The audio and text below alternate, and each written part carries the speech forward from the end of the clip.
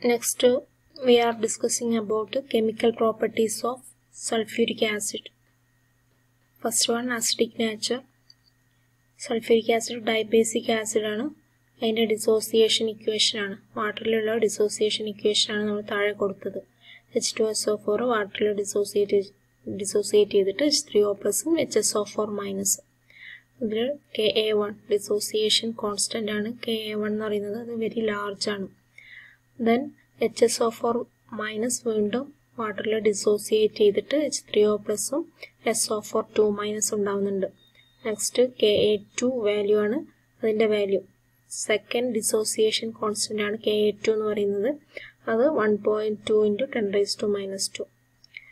Next reaction ആണ് neutralisation reaction. നമുക്കറിയാം ആസിഡും ബേസും റിയാക്ട് ചെയ്തിട്ട് സാൾട്ട് ആൻഡ് വാട്ടർ ഉണ്ടാവുന്നുണ്ട്.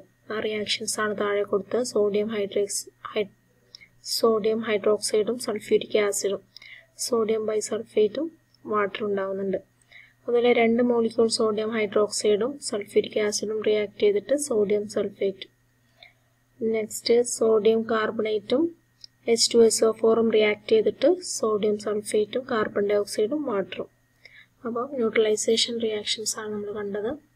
Next dehydration reaction, dehydrating action. നമുക്കറിയാം ഡീഹൈഡ്രേഷൻ എന്ന് പറഞ്ഞാൽ വാട്ടറിനെ റിമൂവ് ചെയ്യുന്ന റിയാക്ഷൻ ആണ്. അപ്പോൾ ഷുഗറിൽ നമ്മൾ കോൺസെൻട്രേറ്റഡ് സൾഫ്യൂരിക് ആസിഡ് ആഡ് ചെയ്യുമ്പം അവിടെ കാർബൺ ആണ് ഉണ്ടാവുന്നത്. അത് ചാർ ചെയ്തിട്ട് കാർബൺ ആയിട്ട് മാറും. നെക്സ്റ്റ്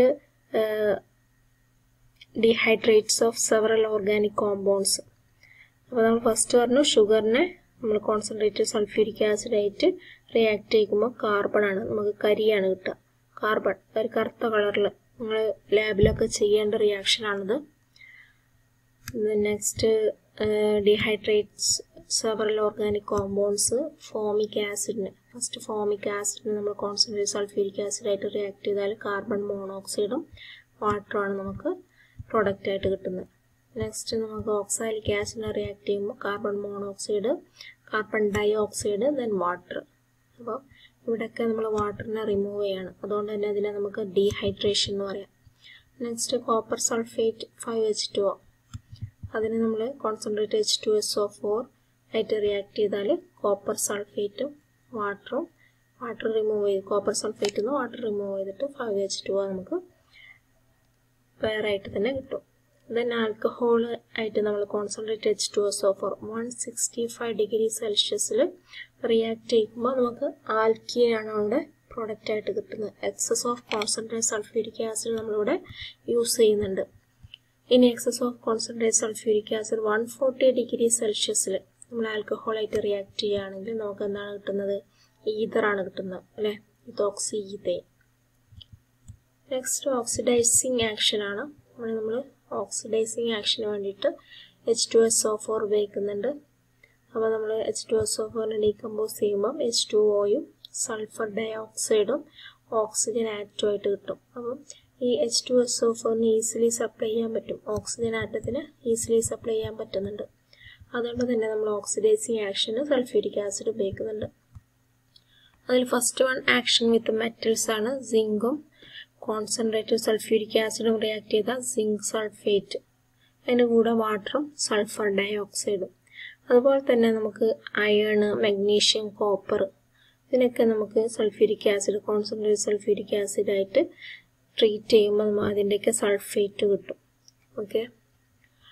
നെക്സ്റ്റ് സിങ്ക് നമ്മൾ ഡൈല്യൂട്ട് സൾഫ്യൂരിക് ആസിഡ് ആയിട്ട് ട്രീറ്റ് ചെയ്യുന്നെങ്കിൽ SO4 plus H2 അവിടെ ഹൈഡ്രജൻ ആണ് ലിബറേറ്റ് ചെയ്യുന്നത്. അതുപോലെ തന്നെ അയണും H2SO4 ഡൈല്യൂട്ട് ആയിട്ടുള്ള സൾഫ്യൂരിക് ആസിഡ് ആയിട്ട് റിയാക്ട് ചെയ്യുമ്പോൾ FeSO4 plus H2 ലിബറേറ്റ് ചെയ്യുന്നുണ്ട്. Then action with non metals ആയിട്ടുള്ള കാർബൺ, സൾഫർ, ഫോസ്ഫറസ് ഇവയായിട്ട് റിയാക്ട് ചെയ്യിക്കുമ്പോൾ നമുക്ക് എന്താണ് കിട്ടുക? കോൺസെൻട്രേറ്റഡ് സൾഫ്യൂരിക് ആസിഡ് ആയിട്ടാണ് റിയാക്ട് ചെയ്യിക്കുന്നത്. അപ്പോൾ നമുക്ക് അതിൻ്റെ കൂടെ കാർബൺ ആണെങ്കിൽ അതിൻ്റെ കൂടെ water, sulphur dye oxide, carbon dye oxide. Sulphur ആയിട്ട് ട്രീറ്റ് ചെയ്യുകയാണെങ്കിൽ വാട്ടറും സൾഫർ ഡൈ ഓക്സൈഡും. നെക്സ്റ്റ് ഫോസ്ഫറസ് ആണെങ്കിൽ phosphoric acid, water and sulphur dye oxide. അപ്പോൾ നോൺ മെറ്റൽസ് ആയിട്ടുള്ള റിയാക്ഷനാണ് നമ്മളിതുവരെ പറഞ്ഞ. അടുത്തത് ആക്ഷൻ വിത്ത് അനദർ കോമ്പൗണ്ട്സ്. അവ ഏതൊക്കെയാണ്? HBr ആയിട്ടാണ് റിയാക്ട് ചെയ്യുന്നത്. സൾഫ്യൂരിക് ആസിഡ് കോൺസെൻട്രേറ്റഡ് ആണ്. അപ്പോൾ നമുക്ക് കിട്ടുന്നത് water, sulphur dye oxide and bromine. HI ആണെങ്കിൽ നമുക്ക് H2O, SO2, then iodine. Next action വിത്ത് സാൾട്ട്സ്. ഡൈല്യൂട്ട് സൾഫ്യൂരിക് ആസിഡ് ആണ് നമ്മളിവിടെ ഉപയോഗിക്കുന്നത്. കംപ്ലീറ്റ് ഡൈല്യൂട്ട് സൾഫ്യൂരിക് ആസിഡ് വെച്ചിട്ട് സാൾട്ട്സിനെ നമ്മൾ റിയാക്ട് ചെയ്യുകയാണ്. ഇവിടെ sodium carbonate, sodium bicarbonate, sodium sulphide, sodium nitrate ഒക്കെ വെച്ചിട്ട് സൾഫ്യൂരിക് ആസിഡായിട്ട് ട്രീറ്റ് ചെയ്യുമ്പോൾ നമുക്ക് എന്തൊക്കെയാണ് കിട്ടുന്നത്? ഫസ്റ്റ് സോഡിയം സൾഫേറ്റും കാർബൺ ഡൈ ഓക്സൈഡും വാട്ടറും, സെക്കൻഡ് വണ്ണിൽ sodium സൾഫേറ്റും carbon dye oxide water, then sodium sulphide ആണെങ്കിൽ സോഡിയം സൾഫേറ്റും H2SO ആണ് നമുക്ക് അവിടെ റിയാക്ഷനിൽ പ്രോഡക്റ്റ് ആയിട്ട് കിട്ടുന്നത്. അതുപോലെ സോഡിയം നൈട്രേറ്റിൽ സോഡിയം സൾഫേറ്റും അതുപോലെ NO plus NO2 plus H2O, nitrogen dye ഓക്സൈഡും nitric ഓക്സൈഡും. Next calcium fluoride ആയിട്ടുള്ള റിയാക്ഷനാണ്. ഇതെല്ലാം സാൾട്ടുകളാണ്. ഈ സാൾട്ടിന് കോൺസെൻട്രേറ്റഡ് സൾഫ്യൂരിക് ആസിഡ് വെച്ചിട്ടാണ് നമ്മൾ ഉപയോഗിക്കുന്നത്, യൂസ് ചെയ്യുന്നത്. അപ്പോൾ നമുക്ക് കാൽഷ്യം ഫ്ലൂറൈഡ് ആകുമ്പോൾ കാൽഷ്യം സൾഫേറ്റും HFും, ബേരിയം ക്ലോറൈഡ് ആണെങ്കിൽ ബേരിയം സൾഫേറ്റും HCl ആണ് നമുക്ക് അതിൻ്റെ പ്രോഡക്റ്റായിട്ട് കിട്ടുന്നത്. നെക്സ്റ്റ് KBr ആയിട്ടുള്ള റിയാക്ഷനാണ്, കോൺസെൻട്രേറ്റഡ് സൾഫ്യൂരിക് ആസിഡും അപ്പോൾ പൊട്ടാസ്യം ബൈസൾഫേറ്റും HBr. ദെൻ HBr വീണ്ടും സൾഫ്യൂരിക് ആസിഡായിട്ട് റിയാക്ട് ചെയ്തിട്ട് നമുക്ക് water, sulphur dye oxide, then bromine. ഇനി സോഡിയം അയഡൈഡ് ആണ് സൾഫ്യൂരിക് ആസിഡായിട്ട് റിയാക്ട് ചെയ്യുന്നത്. സോഡിയം ബൈസൾഫേറ്റും HIയും കിട്ടും. വീണ്ടും HIനെ നമ്മൾ H2SO4 ആയിട്ട് റിയാക്ട് ചെയ്യുമ്പോൾ സൾഫർ ഡൈ ഓക്സൈഡും അയഡിനും വാട്ടറുമാണ് നമുക്ക് പ്രോഡക്റ്റ് ആയിട്ട് കിട്ടുന്നത്. നെക്സ്റ്റ് പ്രസിപ്പിറ്റേഷൻ റിയാക്ഷനിൽ നമ്മൾ സോഡിയം സൾഫ്യൂരിക് ആസിഡ് നമ്മൾ ഉപയോഗിക്കുന്നുണ്ട്. PbNO3 twice. അതിനെ നമ്മൾ സൾഫ്യൂരിക് ആസിഡായിട്ട് റിയാക്ട് ചെയ്യാണ്. ഇതാണ് ലെഡ് നൈട്രേറ്റിനെ ലെഡ് സൾഫേറ്റ് ആക്കി മാറ്റുകയാണ്. അതുപോലെ ബേരിയം ക്ലോറൈഡിനെ ബേരിയം സൾഫേറ്റ് ആക്കി മാറ്റുകയാണ്. അപ്പോൾ പ്രസിപ്പിറ്റേഷൻ ആയിട്ടാണ് നമുക്ക് ബേരിയം സൾഫേറ്റും അതുപോലെ ലെഡ് സൾഫേറ്റും ഒക്കെ ആയിട്ട് അവിടെ കിട്ടുന്നത്. അത് നിങ്ങൾ ഇനോർഗാനിക് ക്വാണ്ടിറ്റേറ്റീവ് അനാലിസിസിൽ റിയാക്ഷൻ ചെയ്യുന്നുണ്ട്. നെക്സ്റ്റ് ആക്ഷൻ വിത്ത് PCl5.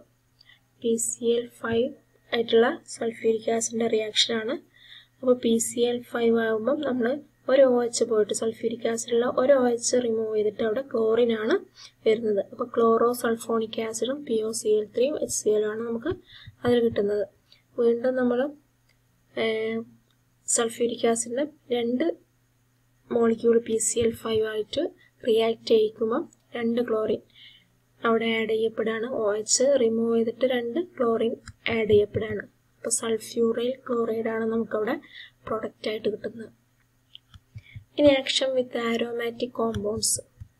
ബെൻസീനെ നമ്മൾ സൾഫ്യൂരിക് ആസിഡായിട്ട് റിയാക്ട് ചെയ്യുമ്പോൾ നമുക്ക് ബെൻസീൻ സൾഫോണിക് ആസിഡ് കിട്ടും. Next reaction with potassium chlorite KClO3. Sulphuric ആസിഡായിട്ട് react ചെയ്യുമ്പോൾ KHSO4, potassium ബൈസൾഫേറ്റും HClO4 and ClO2 plus H2O. ഈ ആക്ഷൻ വിത്ത് SO3 ആയിട്ട് സൾഫ്യൂരിക് ആസിഡ് റിയാക്ട് ചെയ്താൽ നമുക്ക് എന്ത് കിട്ടും? ഒലിയം കിട്ടും. ഒലിയം നമ്മൾ നേരെ കോണ്ടാക്ട് പ്രോസസ്സിൽ പഠിച്ചതാണ് ഒലിയം. ഇനി അതിൻ്റെ യൂസസ് ആണ് പറയുന്നത്. In the manufacture of fertilisers, in the manufacture of pigments, paints, ഡൈസ്റ്റഫ്, intermediates. അതുപോലെ in the detergent industry, then in the petroleum industry, to remove cumbersome sulfur and tarry compounds.